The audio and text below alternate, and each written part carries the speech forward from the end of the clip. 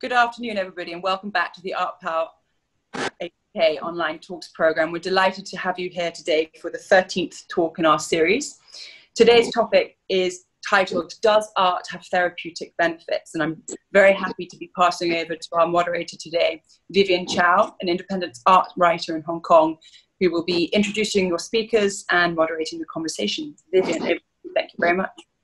Thank you very much, Rosanna. I hope everyone can hear me okay. Well, thank you for joining us this afternoon.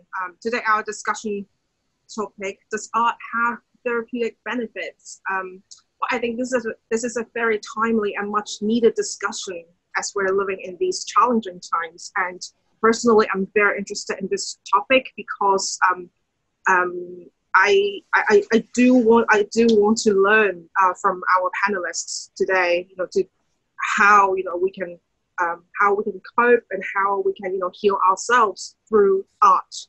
So a quick introduction to today's panelists. We have Mimi Tung, head of program design and lead art therapist of the Sovereign Art Foundation. Grace Cheng, director, art and hospital, and Cheng, acting director of the Hong Kong Art School. So I think we can talk about this, we can approach this topic from various perspectives based on, all our panelists' professional background. But first, I would like to start with some recent or personal stories. I have a friend, a personal friend. This is the first person I personally know who's infected with COVID, and so it's not just him; it's also his family, and they're all in hospital right now. And I'm sending my best wishes, and I also hope that I can learn something from our panelists today. How I can help him to cope with this major crisis. I mean, of course, I cannot do anything in terms of the health, physical health, but maybe I can get some tips from a panelist on how to help with his emotional, mental health. So any suggestions, recommendations from Grace, Mimi, Kurt? For me, because I also experienced the same thing, not with COVID-19, but during the lockdown, I was admitted to hospital. So so I experienced how bad it was, because you cannot see your relatives, your families. So you are bound to your bed. You cannot walk around because they want to avoid all the infections. And then the only thing you can do is sleep, sleep, and sleep. And even your phone, because you only have one phone on your hands, and then you need others to send you a charger so that you can continue to use the phone every day. So I mean, the life is really difficult in hospital, but there are things that you can do, because like that time I was admitted to hospital in March, so that's already the lockdown. I asked my husband to send me a radio, because it's use less battery, so I can hear what's happening in Hong Kong at least. And also he sent me some, that's related to my profession, he sent me some painting materials so I can draw, because I cannot rely on any electricity anymore, because if you are in public hospital, you cannot use any of their plugs or whatever. So I have no battery at all. So what I can do is I read books, I paint, and then things. That's the life in hospital. So what you can do is just hope for recovery, and then you can get out of this horrible environment as soon as possible. So for the suggestion, you may you may send things for reading or drawing or whatever. Radio is a good thing, because you can have it, and then you can hear things in Hong Kong. Yeah. That's really good suggestions. Thank you. This one of the one of my friend's family members is a child. Oh wow! Yeah, so I think the suggestion of sending drawing materials, I think that is really that's really helpful. I will do that. Yeah, or some reading materials. Yeah, that's really great. Yeah. And Mimi, what do you think? What kind of suggestions do you have? I think as a registered art therapist. Well, I guess what just mentioned about there are a lot of ways to help ourselves to soothe and feel less stressful, and I think art is one way, and there are many kind of arts like doodling, whether adults or kids. I think particularly a lot of people, they don't have this like training. They feel like, oh, I'm not an artist, I don't know how to draw.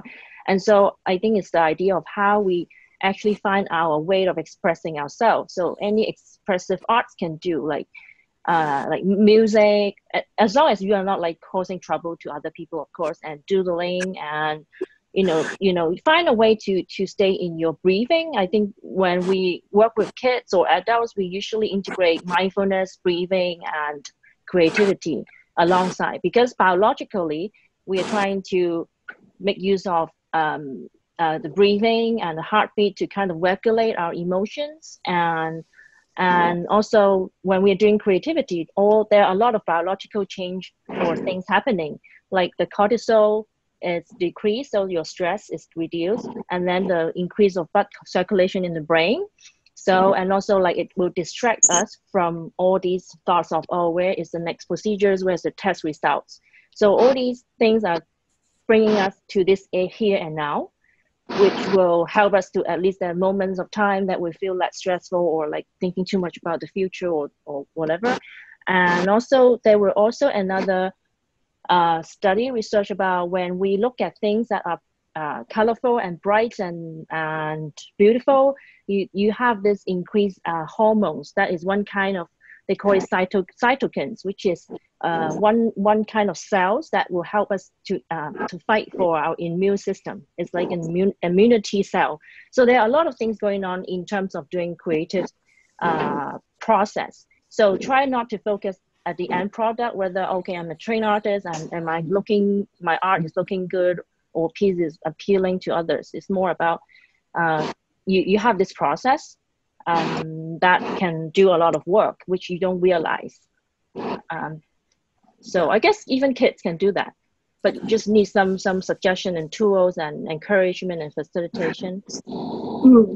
Thank you very much. And then there is another one that is very effective, is to write what you're happening now. So writing a journal or whatever, because not everyone wants to draw, but how you can use your pen to write your emotion or whatever. It's very effective especially for patients, because you can write your emotion right now. I'm happy, I'm not happy, I am blah, blah, blah. And these are the things that you can do it as like a record or whatever. You can see it afterwards or not, but the whole process is quite therapeutic. Yeah. Great. Kurt, can you, I have a question for you, but can you unmute, please? And also to everyone who's attending online, questions are welcome. So just submit your questions, and then we'll try to address them throughout our conversation. Kurt, I want to ask you. I think maybe some people they feel that I think, as Mimi mentioned, they feel that they're not trained artists, and it seems that there could be a hurdle for some people who to make the first to take the first step to start making art or doing something creative, which is something that they might normally not they normally don't do, probably. So what kind of suggestions do you have for them?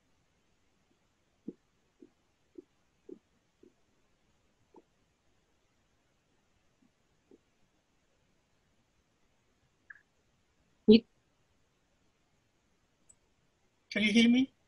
Now I can hear you. Oh, okay. Okay, sorry. I think just a piece of paper and a pen can already make some art.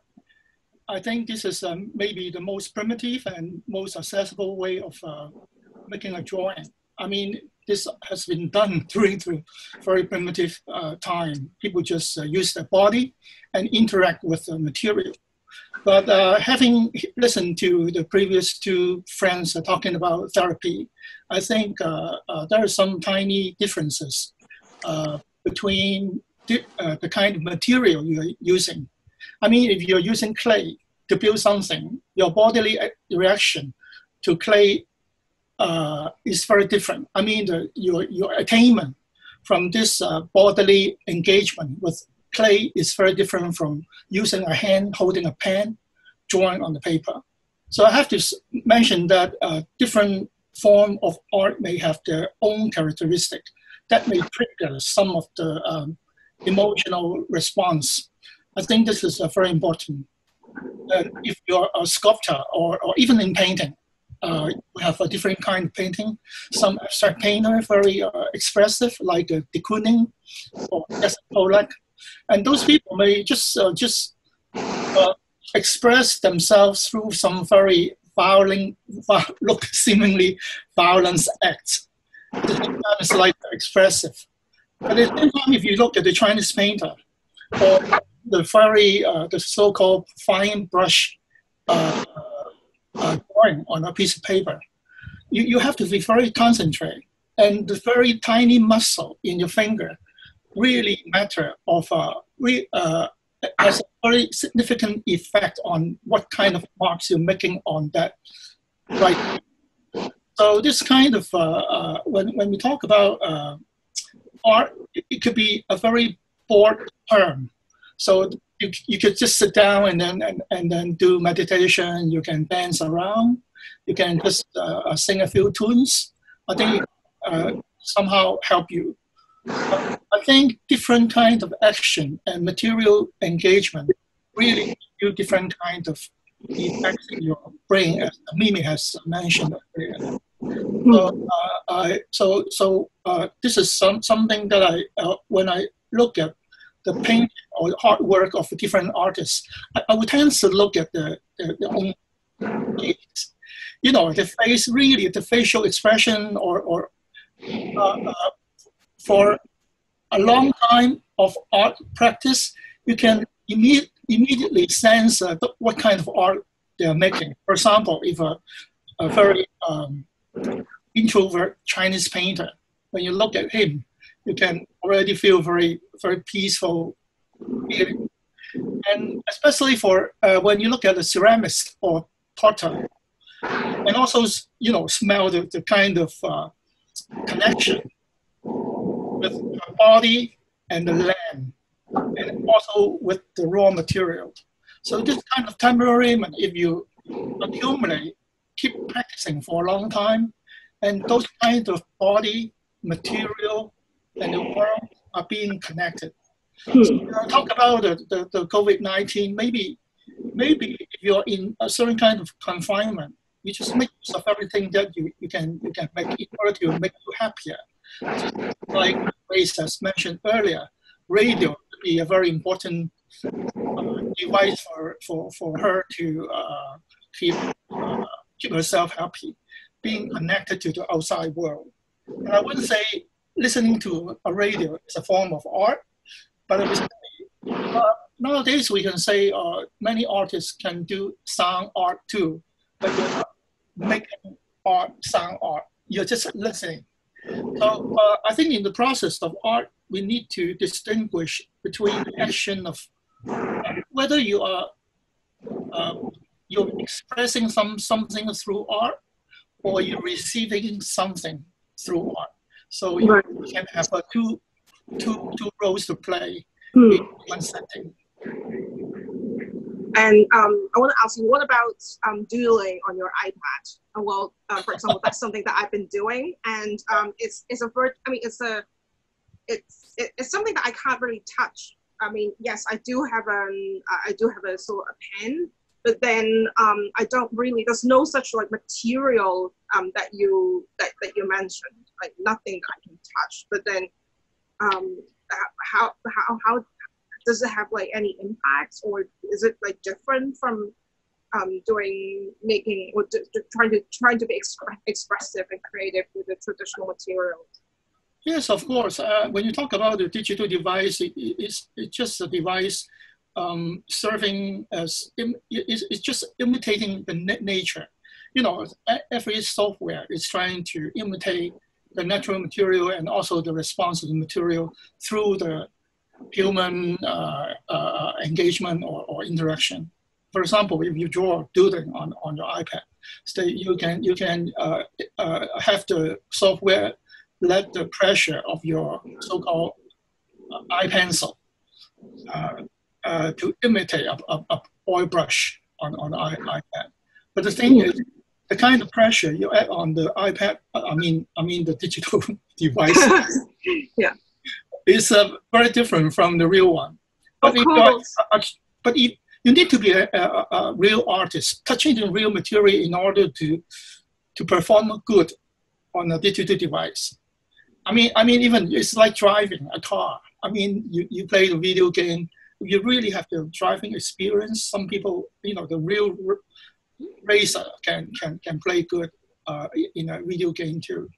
So because some of the connection is still there, and I think most of the so-called digital device is trying to imitate what happened in the real world. I mean the tactile world. Of course, there's still a long distance, but they're trying to do that to make you feel you are already in the real material world, but they are not. I think I want to echo, like, how about the idea of having some digital device? I think in the way of when we are doing creativity, any kind of whether dance or art, the sensation is very important. This is part of where we are connecting to different part of ourselves, like the sensation, the feeling. So the more tactile the materials, it actually encourages us to improvise ourselves with our own different part of, we have different elements improvising at the same time.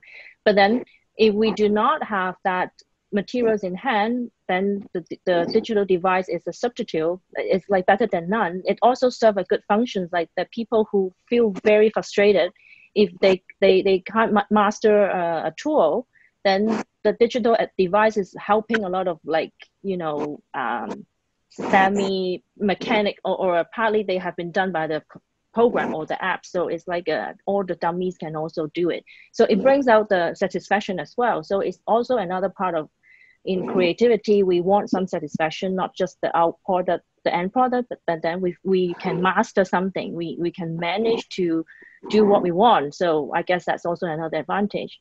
And Kurt talks about having the different materials. And I think when we were looking into and when we were trying to encourage people to do art, the one major thing that we want to encourage is we are trying to create something out of nothing. That is creativity, right? From nothing to something. And I think that kind of like what our situation is. We are so limited, we are bounded, we have no resources. How we can make something out of nothing. So that is more also like a metaphor of how we are coping with our limitation. So this is like another kind of mental growth, that you can create something with even recycled materials. Like we work with kids, and in our online resources, the Art at Home, we try to encourage kids to find something that doesn't necessarily have a lot of fancy stuff. You can try to find something fun and meaningful. So I guess that's kind of try to serve the purpose. Yeah, I think playing is very important. I mean, playing, the concept of playing without a very, very specific purpose is very important. I think a lot of so-called creativity happen is through aimless action to interact with the material, because you don't have any pressure of making something complete or up to a certain standard. But come back to Vivienne's question is, you might like to know how can someone who do not have prior so-called art training can still make art. But I think it's when we look at art, it's not just from so-called trying to differentiate the standard of art that we're making. Then art could be very primitive in a way that if you play with a piece of paper, you don't have anything, you don't have a scissor, you can use your finger to tear it. This kind of playing action actually create a lot of surprises. But the thing is, whether we are able to observe what we're doing and try to think about the action and try to reflect on what we're doing, I think this part is very important. Not just endlessly playing, but when you play, you observe and then you reflect. What are we doing? So you're having a dialogue to yourself. You're talking to yourself. This kind of self-dialogue is a very, very important thing, especially for art to so-called self-actualization. We have some questions from the audience, and there's this question from Jessica, I think, which I think we kind of addressed, but anything else, our panelists, if you have anything else to add. So the question is there a simple art exercise you would recommend for beginners, adults, to try art for therapeutic reasons? Also curious about art exercises to take place in pairs or small groups. Thank you. Grace, can you? I think so. To me, I do recommend you use some. If you have an iPad, I do recommend you use iPad to start with, because I work with a lot of elderly patients. They have a lot of fear when holding a brush. But when I hand them an iPad and then using that iPad, they are too excited, not just with the technology, but how to explore, how to find ways to play with that. So then the image, the whole image will be very fun because they can use the pen to draw whatever they want to draw. And then they start to doodling, and then we start to talk about what's the meaning of the doodling and blah, blah, blah things. And then they start to focusing on, oh, this is an action of art. And then they try to explore more things in it. So I do recommend to find things that you don't have to really thinking of an art exercise. There's too much on it because right now maybe you don't have enough materials or whatever. And then the art is a term that it seems so humble or so holy things. So I think you can just use whatever you have at home because right now we are all locked at home. Maybe I can share one activities that we've been doing during the pandemic. Can I share the screen right now?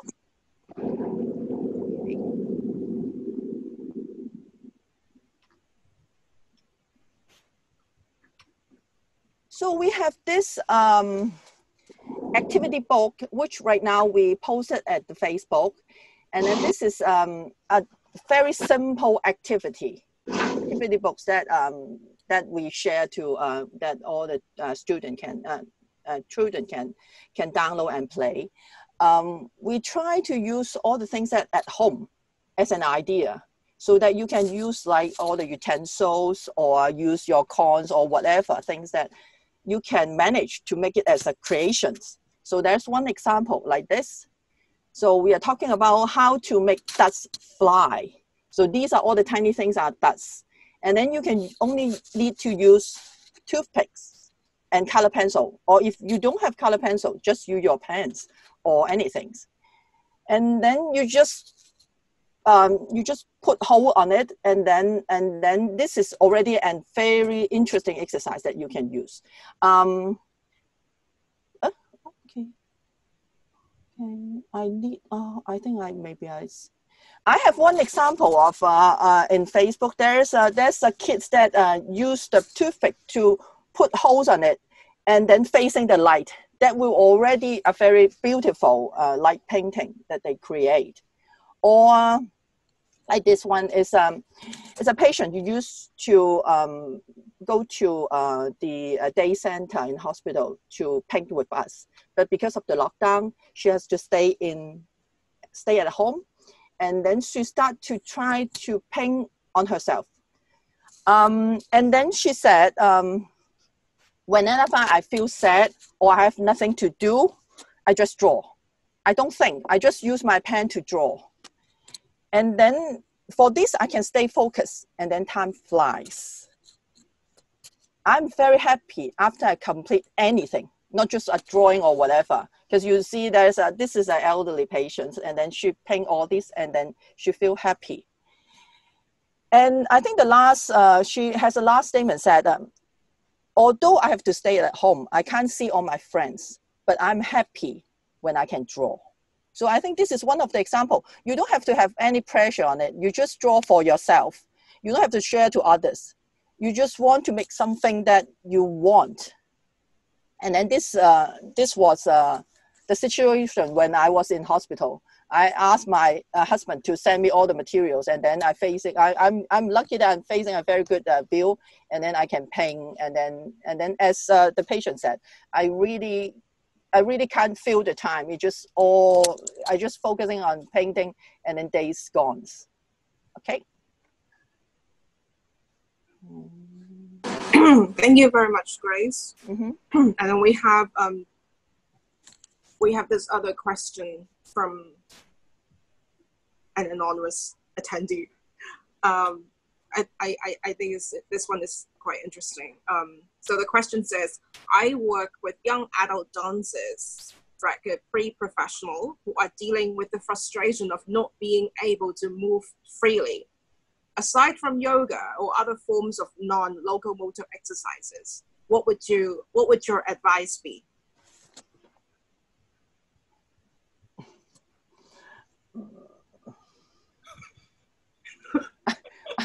I'm sorry, I'm not good at any movement.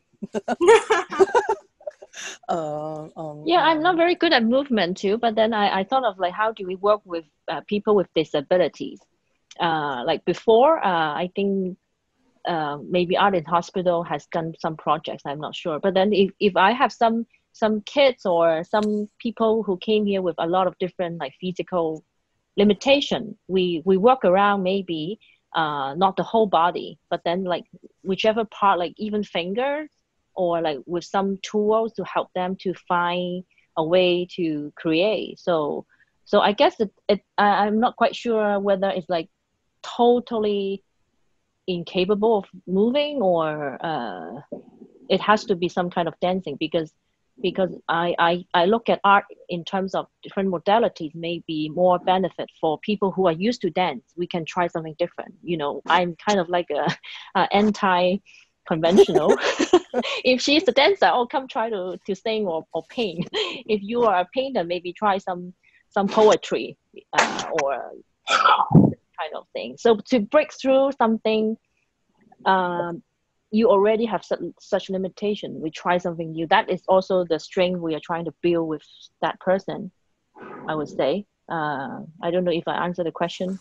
The thing is, I'm not so sure about the question, because when the question said that it's working with young adult dancers dealing with the frustration of not being able to move. So I guess it's a physical thing. It's not a mental thing. So if it is a physical thing, just like Mimi said, maybe there's some tools that can help. The other advice is I'm not so sure if it's the physical things. Is it really needed to? I'm not so sure, because we need some medical advice if this is the right stage to really make the dancer move, or if because sometimes we facing some patients that we have to know their physical situation, and then we assess, and then what kind of things that we can help. So like for us, because we usually do visual arts things.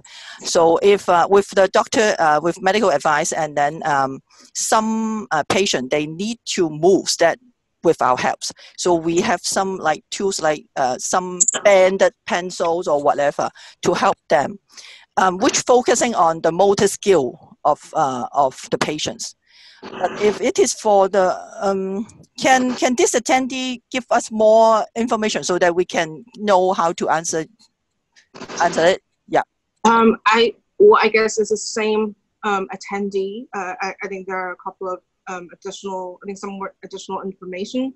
I guess he or she is referring to these dancers, young adult dancers, and so dance has always been their form of expression of creativity. But then because they're stuck at home, so they're not able to move the way they are used to in the confined spaces in Hong Kong. I mean, in a tiny flat, so they can't really dance like the way they do in a studio. I guess, and I guess the attendee is wondering, what kind of what could be the alternatives.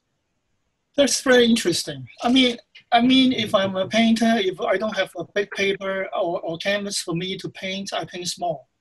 And if I am a dancer, if I don't have a studio for me to just do the normal dancing, then I will see this very tiny area, the tiny room as a challenge to develop some dancing that fit for that space. So body and space is very important for dancer. But you need to use your creativity to imagine what kind of action or dance or body movement can be performed in such a kind of limitation. It really go back to what Mimi has expressed earlier, that artists are always faced with limitation, and see the limitation as the key for creative thinking. I think this is very important. If you can dance with your body, you can dance with your finger, or even use your smartphone to record some movement or anything of your body. So I think even with your finger, with your hand, you can dance. So I don't think it's about, you're talking about the normal practice of your dancing in a normal place that you practice, and now you are being taken away of this kind of privilege of having such a normal studio. And you need to make something. You need to think about something to make yourself enjoyable and also express your creativity through kind of limitation. I think this is, if you are a real artist, I think this is your responsibility to react to this kind of limitation. This is I'm not a dancer. I just see it from artist perspective. Great, thank you very much, Kurt. I think I think the answers and suggestions that from the panelists they're quite helpful, and also they help us to think out of the box, especially at during challenging times like this. And so we have another question from another attendee. The question is, I read about art can help for autism spectrum disorder because they think in pictures, or referred to as visual thinking. Do Mimi and Grace have any case study or experience on that, and how this help communicate with them? Oh, okay. I did not prepare any case to present today, so I guess I can briefly share how, yeah, it's very true. The ASD friends, they have this very strong ability in the visual part of their brain. And so a lot of times they don't communicate verbally. And so the visual aids is one way to communicate with them. So a lot of times we use visual cards, and then they can actually look at the visual cards more effective than I talk to them like 10 times. And in the same way, when they create, they are actually communicating their thoughts and minds and everything. So we don't try to kind of ask them to explain too much, because they don't. They already explain in a non-verbal ways. So I think this is how we are trying to, I think that's why when we work with special population and with special needs, we have to be trained in order to know how to read the language. And then we have to be very experienced or very passionate about art as our language. If we do the creation ourselves, we know what it might mean to us or to that people. So our own experience is part of our tools to decode or somehow kind of decode that communication. And a lot of time we have to facilitate them in a non-verbal way to communicate with us. So I guess it's kind of tricky because it's really like a lot of skills and practice. I don't know if I can really explain to this panel, this attendees. Do you guys have other example or sharing? And I think as long as they have a way to communicate, it's also helping them to regulate their emotion. Because a lot of time when we got angry or get pissed because we have some feelings we can't vent out, or we're gonna feel misunderstood, or we feel wrong, or these kind of feelings also stack up with many people, and particularly if they cannot communicate with people or being misunderstood by people or families and friends, and so they have all these emotions. So this way of, as long as we find a way to communicate non-verbally, it's also helping a lot. Yeah, so Grace, is that you have something? I think for ASD friends, they are not just visual thinking or things, because I think there's one important thing is you need to observe. You need to be with that ASD friend, because sometimes some ASD may be very good at visuals. So they paint and then they keep on painting, and then you look at the painting and try to decode that. Some they don't. Some maybe they just doing some normal thing, and that is the thing that they would repeating doing.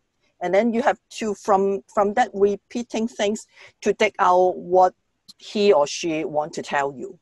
So I think the third thing is to observe, because like Mimi said, if we really have to have a very professional way to do it, you have to learn a lot of things. But if he or she is your family members, or if it's a friend of you, then you have to really get acquainted to, and then to observe their actions, because it's their action to show what they want to tell you. I think this is a tip that I've been using right now. And then I think only be patient, observe, and then learn their way to communicate, and then try their way of communications. And then these are the things that can help you with. Yeah, thank you, Grace. I think that you mentioned a good point about the ASD. There are many spectrum, there are many variations. So some are very sensitive to sound. Some are very sensitive to their sensation. They don't like to touch anything wet or messy, and a lot of art materials are quite messy. So which kind of materials we're gonna offer is very important. So these are all the training about understanding this group of friends. So before we can before we try and work with. Great. And they're all very helpful. Helpful advice. So we have another question from Christy. The question is, Hong Kong people are always so busy that many would say they don't have time to do art. Do you have any suggestion of art activities that do not take up too much time or can even be done at the workplace? Art at the workplace. Kurt, you answer that. Actually, if you cannot cook, then you consume. Right? I mean, if you are not able, you don't have the time to make art, because art is really time consuming. I know this is very normal. You need to enjoy making art in order to make it. If you can make art, just I think you can just be a good audience to find a good art to appreciate. And if your desire accumulates to a point that you want to engage in art making, then you will naturally make it. No matter how busy you are, I think you will start doing it. Because normally, if from my own experience, I normally, if I just after seeing, for example, seeing a good exhibition, I will be very, very eager to go back to my studio to start some work. This is, of course, I'm in the field, but I'm thinking if your so-called art experience accumulate to a point that, and very specific kind of art you really like, then you start making it. No matter how busy you are and how, I mean, the resources is not quite accessible nearby, you still find ways to do it. Because there's so many kind of art. I mean, for example, conceptual art, body art, live art. You don't even need material. You just participate, use your own body, and then you can do some very weird thing in your office or at home. And just to be honest to yourself and to express yourself, you have no audience, but you're still expressing. And I also think that maybe there's a mindset thing, because like when people think that, okay, oh, the people, because they're too busy, they don't really have time for that. But I thought that the whole point of trying to get the most, get the so-called therapeutic benefits out of art is to set aside a certain amount of time to do something different from your daily routine. Am I interpreting this correctly? I really, if you're really busy, why bother on other things? I mean, this is the first thing. I mean, why art is that important for somebody who you haven't started yet? I mean, art is like your health, okay? Somebody's always tell you that you need to do exercise for 1 hour or at least 15 minutes, but you still have a lot of excuse not to do it, right? You still survive. So just let your body come to a point that you can't afford not to do exercise, and then you start to do it. So I wouldn't encourage anyone to say art is a must in your life. I would say if you don't have time, okay, just busy on the thing that you really need time to do. And once if you find you have something you're lacking in your life and you identify it, the question is you don't have the so-called art element in your life, then you start it. So I don't think you need to really force yourself to be an art lover or to be an artist. No. And I also think that because the phrase Hong Kong people are always so busy, this is already a norm. So I also don't understand why you have to do art, because if we are talking about therapeutic means for that, so I have to do art, there's many other ways. Because for therapeutic means, you can either create art or appreciate art. So you can take the appreciate art as a side that you want to participate in. I think this is, like Kurt said, art is not a must, but art can really enhance your life and make a better well-being. So just wait, appreciate, enjoy art, and then if you have time and if you are ready, then create. Just that simple. Right. I can also add something. Actually, it's actually one idea from Kurt. The other day we have this casual talk. You pick one artist that you really like, or one painting that you really like. You imitate that painting, and then you try to, and then you start to realize this artist. Maybe you start to know his background or her background, and then why he's doing that art. So you are trying to connect with some meanings from this artist, and then eventually it will be your own process as well. So that could be one way to starting. I did a lot because that is how I kind of felt understood by, we connect with the artist, he is experiencing such kind of emotions, and then I am actually also going through by doing that process. And then another thing is, I think a lot of people, what just Grace and Kurt mentioned, I totally agree. If we have no appreciation at the first, it's very hard to start the second step. So I guess we need to have that belief in art as our part of our life.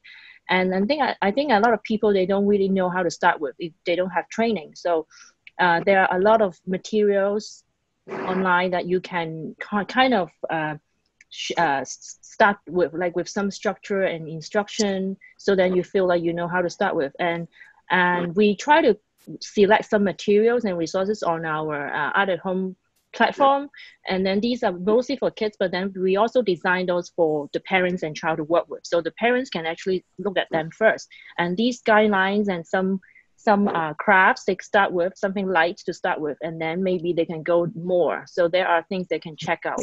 I guess people need some tangible demonstration or structure probably, but I guess the first step is, how do you appreciate, and then do you have a favorite artist or favorite art piece that, or favorite materials you feel like you want to try, that kind of drawn to where you will go further, go deeper, and become part of your routine. I guess to add on that, maybe it's possible to do a combination of art appreciation and journaling. Well, for example, I write, and if someone who is not familiar with actually making art, maybe the first thing that people can do is to look at art and journal your feelings that in response to a painting or a work that you've seen either in real life or online, and that could be a good starting point, right? Mm-hmm. Sure is, yes. Yeah, sure, yeah. I think it just starts with the thing that you're most familiar with. You don't have to use art as a first term. Just grab whatever you have. Because I see there is an attendee said that this extended period is extremely challenging because we all know we are not just being locked down for one day, for months already. So what we can do, art is something that you can. And there is also a million things that you can do. So I think there's one thing, maybe it's because Hong Kong people are so busy, you don't find your own interest. Try to start to find your interest. Maybe it's not art, it's music, dance, or whatever. Just try to grab whatever you can. Through online or whatever, because you can't go out. And your family. It's okay. Yeah, and your family. So some playful thing to start with, and to stay connected, because I think the other challenge is we are so locked down and we don't communicate with friends or seeing friends as much as we want, and the social need is being so in need and crying for some connection. So how and then actually art or some kind of art form or whatever playful medium can be a way to build that connection. And then to start with is someone in your family or at home you're stuck with. We're stuck with. But we are actually, and then when we were doing the art at home program, we actually have a lot of kids. They share how they start to have more time with their families, and then they realize, and then they have more interaction with the families through our tools. So that's another way of how they can rebuild some bonding and relationship somehow, because of something more playful they don't usually do in a normal situation. Great. Okay. We still have quite a few questions.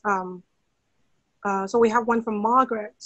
Do you have any advice on how people can create a psychologically safe space for art making if they're confined in an unfamiliar / public space, such as a hospital ward?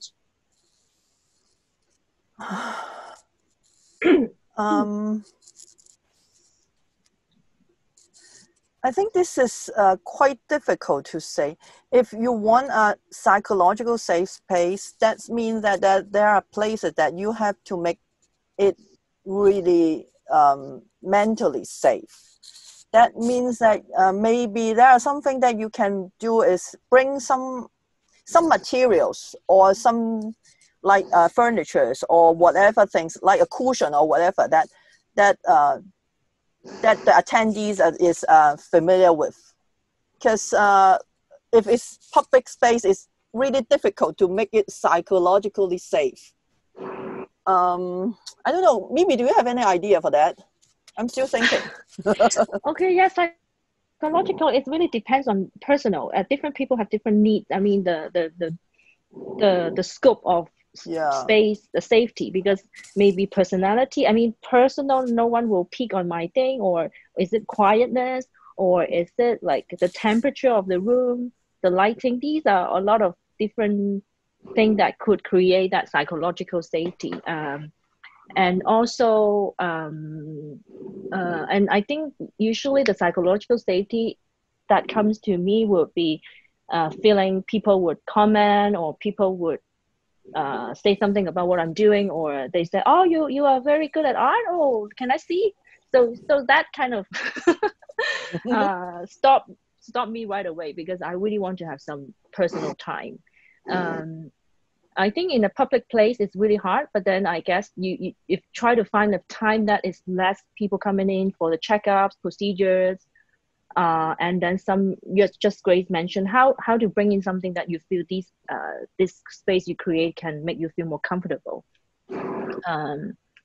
and tune down our expectation. Our expectation of safe place is definitely not that kind of safety anymore, but relatively safe. So like manage our expectation properly. So I do not have too much to. Yeah, because for Margaret, she used the example hospital wards. Because for hospital ward, usually there is nothing in it. I don't know if it is good to make it more homely. That will make you more safe or whatever. It depends. It really depends. But usually it's to make a place, because for hospital, you know, it's all white and then all bland, and then it seems that you're going to a place that you are facing many procedures.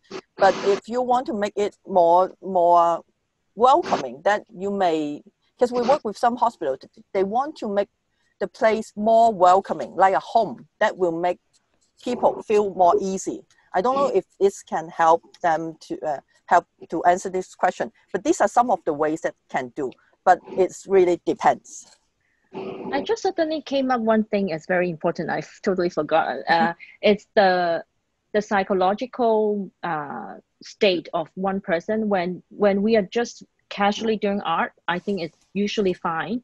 But then if someone is very vulnerable, emotionally, psychologically not very stable, and then maybe she is referencing something online that is coaching her to do art, and then try to reflect and how are you feeling, you know, those kind of things. I might not suggest to do it in a public place, or without someone to kind of hold your emotions or support you, and then you're doing it alone in a public place, which is not quite suggested, I think. I don't know if you see what I mean. Because we have so much resources online that will encourage you to do art, and then other than art, there might be more out of it, and then you know what I mean. So I guess those are kind of creating some issues that if you feel at home, you know, you can call someone right away, or you have someone at home to say a few words to share about, oh, I just did some art and I feel blah blah blah. But then in a hospital, you can't have no one to talk to, and you're not allowed to talk on the phone maybe, and that may not be a psychological safe place, I would say. I think hospital can never be a psychologically safe place. No. Yeah, it's challenging. It's never, because so many not happy. I mean, you're looking at different patient. Unless you're in the first class ward, that you have your own room, and then you bring all your belongings in your room, and then make the room like your home. But one thing is, I think a lot of people has already practiced it, is music, headphone. I think if you wear the headphone, I think it's a very immersive experience that can totally change your perception about the environment. Also, this is the only thing that even you hear the music and you travel on the bus, travel a long time, you still find the time pass very fast. So I'm thinking about VR, a headphone and all these kind of things. Is like blind your perception or separate your perception with the outside world with a very simple device. But does it really help? I don't think once you do know that you're in the hospital ward, I think it's very difficult to do so. But I must also acknowledge those advices from Mimi and Grace. Well, they might help, but to me, as as an outsider, I think it would be very difficult to do so unless you have a very, digital gear like game or headphone, listen to your favorable music. So, this is thing that I can think of. Right. Okay, so we have less than 5 minutes, and Oh, wow. let's try to answer the Nice. last. Let's try to answer the last question, and I think this is a very good question to conclude our talk today. So this is from Sharas. Am I saying the name correctly? Okay, talking about therapeutic effects, what outcome measures all of you would commonly use? Outcome measures. I guess that means like how you evaluate the therapeutic effects, or how effective it is. Mimi, you have some idea? This sounds very, very practical and academic. When we talk about outcome measures, it's all about like our research.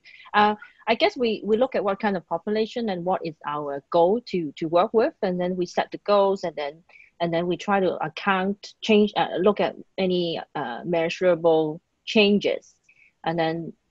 So I think it's really broad because it depends on what kind of goals we would want to set with the therapeutic effects, from like stress reduction, or whether it's a self-actualization. We talk about whether it's trying to increase some coping skill, or increase in creativity. That's many areas that contribute the therapeutic effects. And I guess there's a different aspect and level. And in terms of therapeutic, in a daily basis or like in a clinical way, they could have like different layers of items that we can assess and then try to look at the changes. So do I answer the question? For us, we always use pre and post comparison. Usually, there is a series of workshop, and then at the first workshop, or when we start the workshop, we will start asking, "What's your mood today? How do you think your emotion is?" And then when it ends, we will ask them again. So this is a simple way that you can have a little bit measure on is this a therapeutic enough workshop that you've done. And others, like Mimi said, there's tons of things that you can do for these kind of measures. And then there is another question that I really want to answer quickly, because I see there's attendees talking about elderly homes. I know it's very frustrating now. And then if the attendee is some carer or whatever, I think there's one quote that I want to say that it helps. It's from Florence Nightingale, wrote in 1860. The book is called Notes on Nursing. And then she said, "People say the effect is only on the mind. It is no such thing. The effect is on the body too. Little as we know about the way in which we are affected by form, by color and light, we do know that, and theirs have actual physical effect. Variety of form and brilliancy of color in the objects present to patients are actually means of recovery." I think what you said is talking about form, color, and light. I know it's really difficult to do anything right now in elderly homes because we cannot get in touch with. But if there are carers, I think like music, like lighting, if there are times that they can see the sunlight, if there are times that they can see different colors, or even different colors of fruit, that may help. I think these are things that can somehow cheer some elderlies up when they are in elderly home. That's what I can contribute. Yeah. Thank you, Grace. So, Kurt, you have any? I don't think I'm qualified to answer this. But if I see all my students are patients, then You mean me? Outcome measure would be the cost evaluation to be distributed at the end of the term. And they would let me know, how whether they benefit from my teaching. Yeah. I think you just mentioned, you just remind me of my one of my study of mixed media, where our Where you talk. major assessment would be problem solving. So we also work with kids a lot about how do they solve their problems in their own way, the creativity. And that could be one way of outcome measure. How are the kids doing at the beginning and at the end? How are they able to independently find a way to solve without keep asking or trying? They were able to experiment, more bold to try things. These are all some other kind of, some very important measures or observation of changes and growth. Okay, and I hope our audience today find today's talk very useful, and I have learned a lot. And so thank you very much for joining us today, and thank you, Mimi, Grace, and Kurt, for sharing your insights and tips. And so hopefully we'll see each other very soon, and stay tuned for the next Art Power Hong Kong talk. Thank you, everyone. Thank you. Thank you for joining us. Thank you, Vivienne. Thank you. Thank you. Thank you so much. Thank you, everybody. Thank you.